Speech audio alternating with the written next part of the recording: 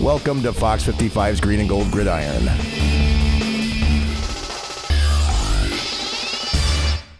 The Green Bay Packers are the number 2 seed in the NFC playoff field thanks to that 4th straight division title, 30-20 victory over the Detroit Lions, splitting with them in the regular season. As always, Brian Groff on Fox 55's Green and Gold Gridiron alongside former Packers and Badgers offensive lineman Bill Ferrario. How's it going, Brian? Very excited to be here this week. Huge win. Awesome display all around by the Packers. Exciting game to watch. Had the opportunity to be out there. It was a blast being out there in Lambeau Field and watching that game. Got to say, I'm a little bit disappointed that you shaved since last week. I was going to tug on the beard for a little good luck. I don't know how lucky my beard would be. Aaron Rodgers left with that calf injury, but when he came back, you can talk about the excitement inside Lambeau Field, but he comes back and goes 11 of 13 for 129 yards after the return, leading them to that win. It was pretty amazing. I said watching the replay of him being carried off the field was scary, seeing how weak he seemed going off the field. And when he came back on the field, that crowd erupted. And it was just a ton of excitement, and watching him orchestrate that offense again, very exciting to watch. And as we look at the Packers and what they've done now in a regular season finale, 8-1 under Mike McCarthy in Week 17 games, 5-0 in regular season finales at home. This team has been in this position before. Detroit has not. How much do you think that played a factor in this game? I think it does play a factor. Experience always plays a factor. Having an experienced coach, an experienced team. We joke about the line, but overall as a team, this team has played together a lot, and it helps being that last home game at Lambeau with that crowd behind you, as the Green Bay Packer fans always are. There's no joking about that offensive line.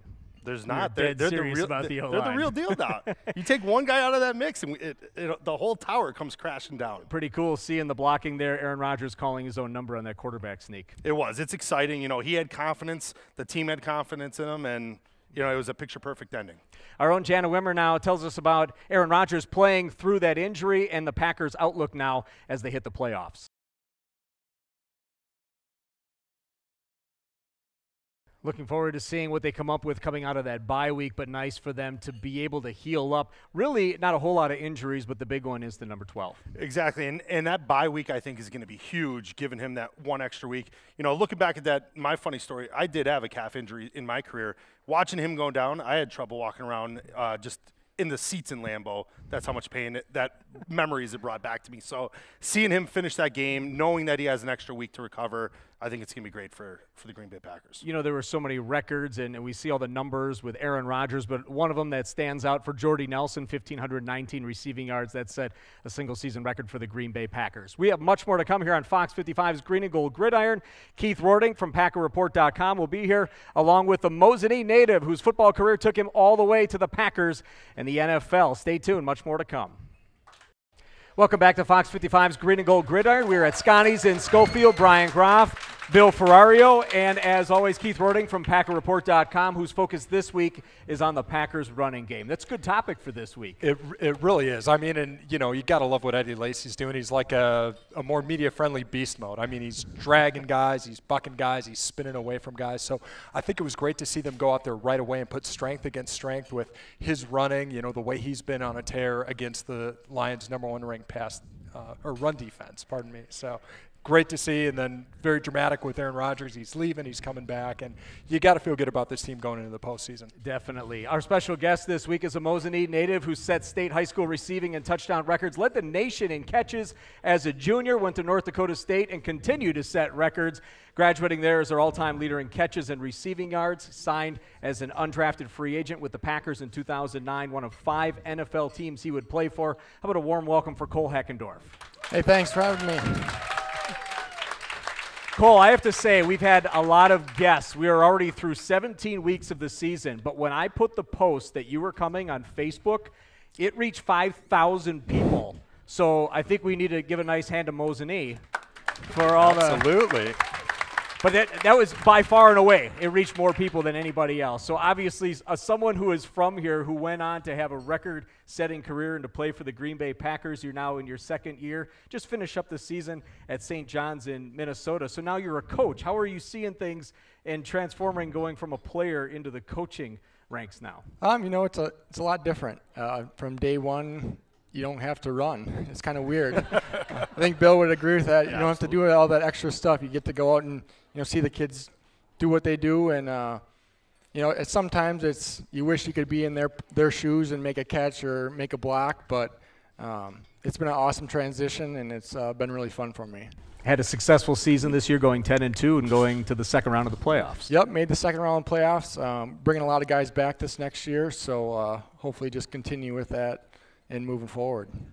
And Kole, obviously with where you've been in the NFL, not just the Packers, but stints with the Chargers and the Colts, and I mean that means a lot when you're working with those young receivers, doesn't it? To be able to reference guys that they know or they've seen play on TV and kind of tell them, this is how you do it. This is how this guy did it. This was his technique. Yeah, it's a lot easier when you go through the steps, and I think they could trust you more with, hey, this is how I did it, so this is what I'm teaching you guys, and you guys can get better if you do it this way, and it's just gives me credibility where some guys it's hard to say do this, but you've never done it before. So, it's awesome being able to, be in the shoes of mine, and hopefully the guys become better than me, I think. So, Kole, bringing it back to Green Bay, I was a guy that played at Wisconsin for 4 years, but not being from the state, I was still honored to go from the University of Wisconsin to the Green Bay Packers. Being a guy that grew up here as a fan of the Green Bay Packers as a kid and then signing with them after college, what was that like for you from start to finish there? It was, I think any kid's dream come true, putting on the green and gold. Growing up, it was kind of weird. I had blue carpet in my room, so I wasn't a Packer fan, which was weird. I was a Cowboys fan. I don't want to say that too loud, but once I might be worse in a couple weeks. Once I think figured the likes just went down on Facebook. Once I figured out where I was from and what Wisconsin represents, I became a Green Bay Packer fan for sure. So it was a little transition, but I had to do it. So. Even though you liked it, did you see any challenges? I had the honor of going to Green Bay with Kevin Stemke, who was a punter from Wisconsin, grew up in Green Bay, and I saw him deal with some challenges being that, now granted, he grew up in Green Bay just outside of Lambeau Field, and he had the challenges of being almost too local. Did you see any of that affect you, being from Wisconsin, being close to family, friends? The only thing I can think of off the top of my head is I remember the first preseason game. I had to order tickets for my whole family, and it was 30-some tickets. And which aren't easy to come by in Green Bay. Which preseason games is not too bad, but it came off my check. So I got like a check for like $100 that first week. I'm like, where's all this money going? That's to start off in the red. When you were in camp, you really grabbed the attention of guys like Donald Driver and Al Harris. And I remember some of the comments thinking back to that training camp when they were surprised that you weren't even drafted. But you really grabbed a lot of attention that first camp.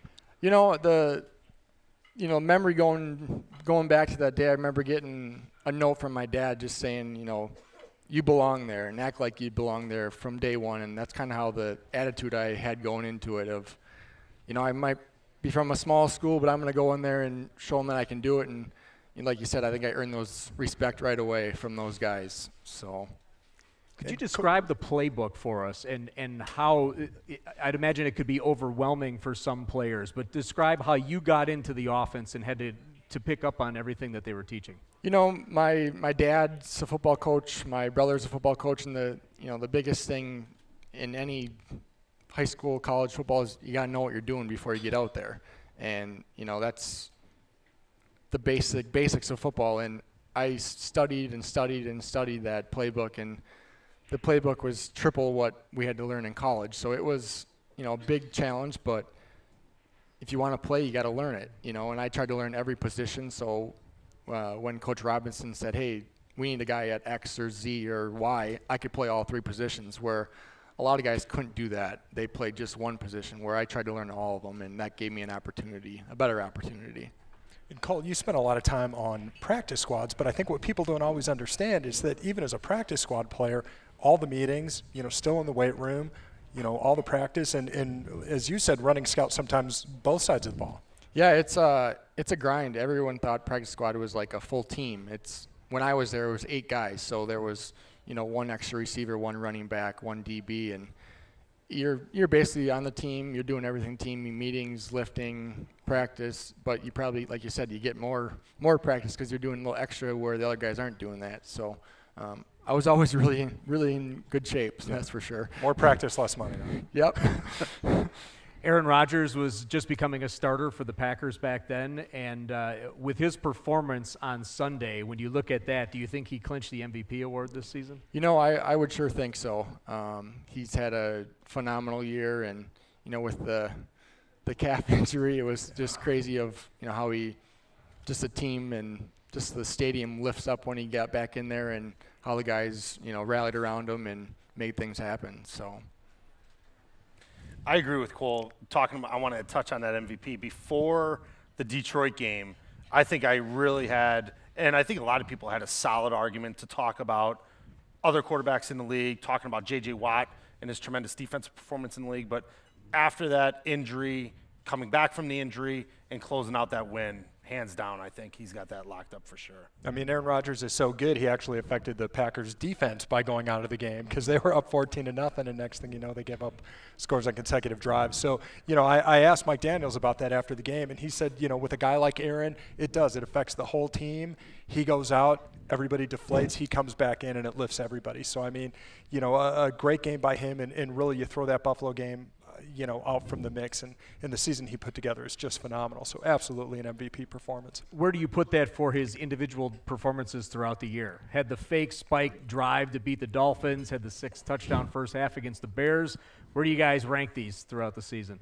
I'd rank this and the Patriots amongst the top, because the Patriots was the first, or what I would consider one of the top real defenses that our offense faced this year and that he had success with. And then this game, fighting through an injury, I mean, throwing 6 touchdowns, that's not easy to do, but it wasn't in a huge moment. It wasn't against a great team.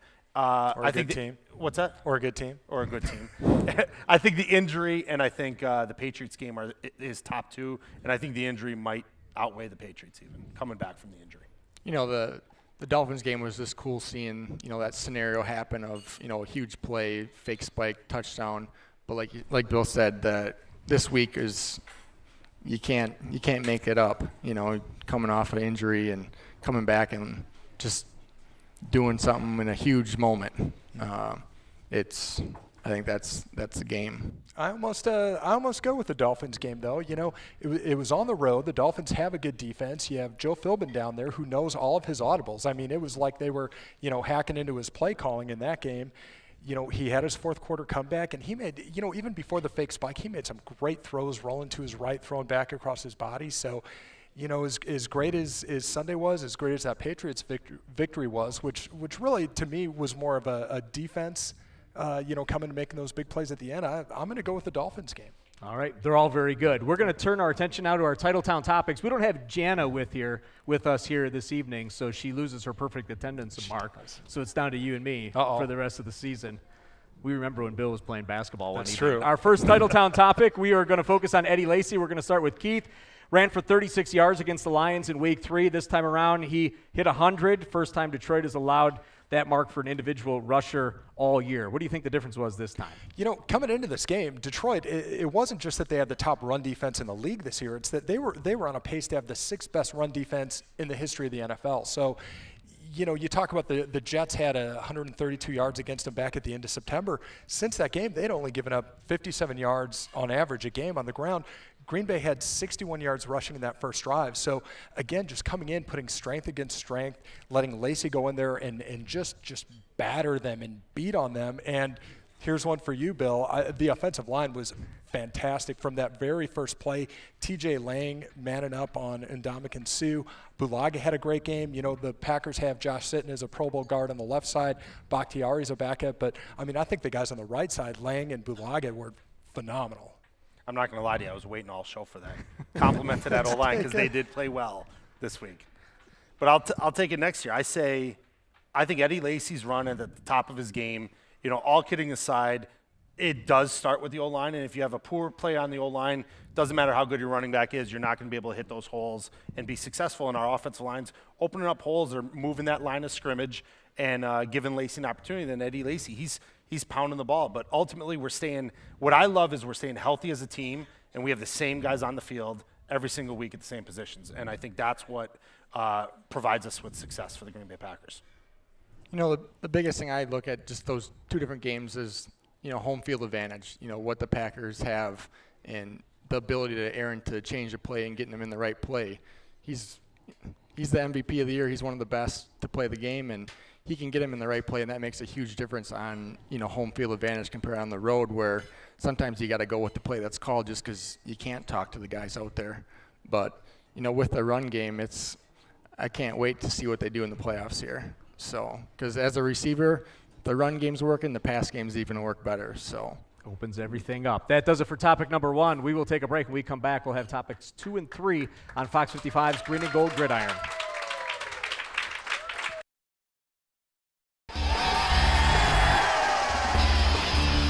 Welcome back to Fox 55's Green and Gold Gridiron. We are on topic 2 in our Titletown topics. Last week we talked about the suspension of Dominic Raiola. Ndamukong Suh steps on Aaron Rodgers' leg, was suspended. That's been overturned, so he's going to be allowed to play in the playoffs. But my question for you, he is a free agent after the year. We'll start with Bill. Would you want him on your team? If I was a coach, I'd say yes, because I feel I'd be able to rein him in. I think Suh's biggest issue right now is nobody's been able to control him. I think he's a phenomenal defensive player that, you know, we talked last week with Bill Schrader about Donovan Raiola, two very similar players, that tough, gritty, throwback type football player. What their problems are, though, is nowadays a tough football player knows how to walk that line and stay on the correct side of the line, where these guys, they cross the line too many times over, where getting back to this play here and the issue with the suspension and the overturning of it is, I don't feel the step on Rodgers' leg constituted a suspension, where we've seen much worse by many other players this year and in years past that never got a suspension. If they came out and said it was because of everything that happened and then the way this play looked, but a player backing up, getting shoved backwards Twice. And then steps on somebody's foot Lifting twice. up his other leg. Actually, they said the camera can't pan down to my feet to show how bad my feet look after getting stepped on throughout my NFL career. But people get stepped on in the NFL, and there's no way for us to know whether it's an accident or not. That's my point. If we knew 100% it was a blatant act, then you could say that. But you can't suspend somebody for what you think they intended to do. What do you think he thought he was stepping on when he backed up? When he got pushed back? When he got pushed back and then stepped on a what is this thing I'm stepping on? Probably not a quarterback. Let me try it again. But if he Let me put all my weight on it. Oh, but my bad. What about Aaron Rodgers when he went to shove him in the leg? Are we allowed to throw punches? Or That's true. Was that a punch? Should we suspend Aaron Rodgers? To the back of Ndamukong Suh's leg. But should we suspend Aaron Rodgers now? What was he? Unrelated. Was he thinking to intentionally hurt him? Aaron Rodgers? Do you think he was going to? Maybe he was trying to hurt his hamstring. Maybe. We don't know, though, because we're not in the player's head. So ultimately, we can't suspend him for what we don't know. Just saying. There used to be a day where football was a contact sport. Eventually, it's going to be flag football. I just wish we got from here to there sooner, and we don't have to have these little discrepancies. I think if he steps on him in flag football, he should also be suspended. I don't want to see our quarterback of the Green Bay Packers get hurt. Thank you. So now that we've stepped on each other, Kole, the referee in the middle, would you want Suh on your team? Yeah, separate them. Bill wanted to step on my ankle to demonstrate. We actually may do it at the end of the show. We're not doing Wants to reenact. You know, as an offensive guy, he's a dominant defensive player. You know, as a person, not a very good person, I wouldn't say. You know, he's had countless fines and a bunch of different stuff, you know, happen in the games, kicking people. Now watching the film, it doesn't look like he's trying to step on Aaron, but in his mind, maybe he is trying, and we can't decide that. You know, he knows if he did or didn't. Suspending for the game, that's tough, I think. You know, especially if they don't look at his past things. So the $70,000 fine, that's not really too much for him, to be honest with you. But I'd take him on my team. All right. There's the answer. And I do appreciate Kole being between you two. Thank you. Do you have more to add, Keith? Do you have more to add? You have again, I think thanks, Seven. The more talent you have, the less character matters. That doesn't mean you don't want character on your team, but I mean, he's such a phenomenal talent. I mean, you don't have to look any further than the Patriots for, a team that takes on kind of wayward problem players and somehow gets them in a line. So I think he's so talented, you take a risk on it, but, man, when it blows up on you, it blows up big. Very good. Topic number 3. There are several head coaching jobs opening up this week. Get them while you can. Bears, 49ers, Jets, Raiders, and Falcons. Which of these do you think would be most desirable for a coach to step into? And we're going to start with the coach. The coach, Cole. I got a teammate, an old teammate on the 49ers, and I think they got the tools there that I think they, can do something next year. They've had really good years in the past, and this was a down year for Harbaugh. But I think they got pieces in place, and I think that'll be a good job for someone. I love the Bay Area, but if I'm looking at that division, I mean, Seattle twice. The Rams are a tough team. I mean, they don't quit. I almost look at Atlanta. I mean, to me, Atlanta's one of the biggest underachievers this year. You have, Matty Ice at quarterback. You got Julio Jones. Roddy White's getting up there in age, but, I mean, he's still good. They've got some young, talented players on defense. And I mean, look who won that division, Carolina, with a 7-8-1 record. So, I mean, to me, that's a talented team in a division that they really should be dominating. So, I'd go with Atlanta. I agree with both here.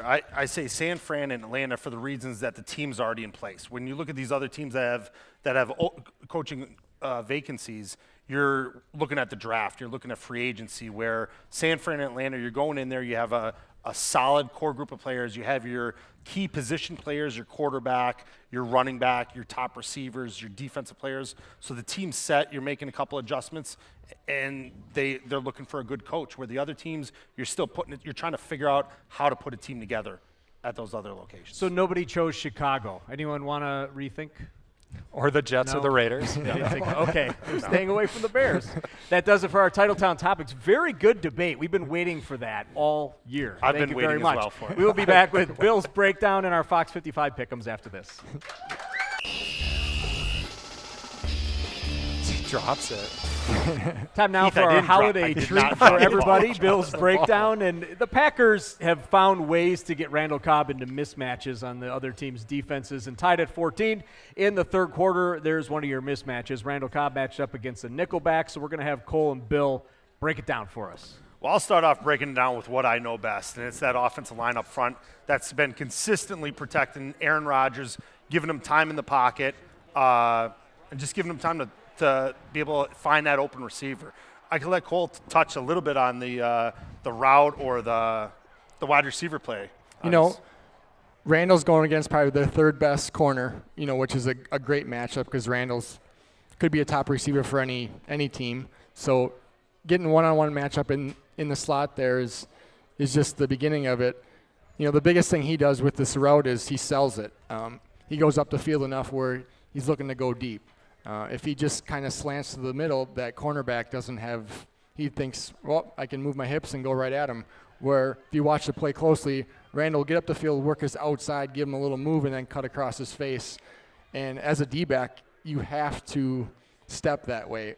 If the receiver steps that way, you got to step that way. And then once he does, he cuts across his face, and he does the rest and scores a huge touchdown for him. Another thing here, just getting a little technical, talking about passing lanes, it's one thing you'll see the offensive line, the two different gaps on that right side where, think about it from Aaron Rodgers' point of view. You have a bunch of 6'5", 6'6" guys in front of you. It's one thing to say the offensive line's blocking well when they're not getting pressure to the quarterback, but when they're actually putting their defenders where they want them, forming that cup around Aaron Rodgers and just giving them those perfect lanes of vision at where those receivers are going to be at the right time, that's when everybody's really performing at the same speed, at the same, I like it. Cole and Bill's breakdown, except Cole wouldn't drop the football in the open. I tell you, I really want to do the Open again. That frustrates me more and more every single week when I see it, because I have to have another teammate or another alumni see this, and it really frustrates me. So I do want to redo it. On a nice warm day, we'll go back to Lambeau Field.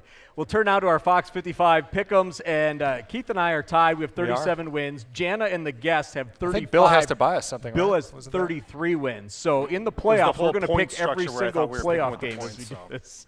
And so you have a chance to catch up and pass us. All right, so the first game on Wild Card Weekend, Arizona at Carolina. Jana gets Carolina. Her picks were already sealed and delivered, and I'm going Carolina as well. I'm going to go Arizona, even with their third-string quarterback. Got to go Carolina. I saw Keith saw my pick. I'm going Arizona. Game number 2 on Saturday, Ravens at Steelers. Jana is going with Steelers. I'm going with Ravens. Also Ravens. I'm going Something about this Steelers. team in the postseason. Ravens. I figure one of the road teams has to win, correct? On to Sunday, Bengals at Colts. Jana goes Colts. We should have her little picture. We should I don't put know her why face on the. I'm gonna go Colts as well. You just changed that? It was flipped. I don't know why it was flipped that way, but I'm going Wow. Colts. You can change it. Cole's calling you out. Like, I what only do you- flip what it do when you- I see Dallas. Okay, we're going here. I'm going to go Colts. I'm going against you two. I'm going Cincinnati. Wait, I'm gonna change it. No, I'm kidding. And Lions at Cowboys. She's got a Really? Cowboys here. I'm gonna go Cowboys. Cowboys? Cowboys. And Ndamukong Sue's I new was best going to friend? go Cowboys until arbitration happened. I'm going Detroit Lions. The reenactment, by the way, is happening again after it's the not, show. It's not happening. Packers will host the noon divisional game. You can see that on Fox 55 the week from Sunday, and they will host either Dallas, Carolina, or Arizona. Our special thanks to Kole Heckendorf. Thanks for joining us this evening. Thanks for having me. For Bill, Cole. Keith, and Brian, all the crew, thanks for watching. We'll see you again next week.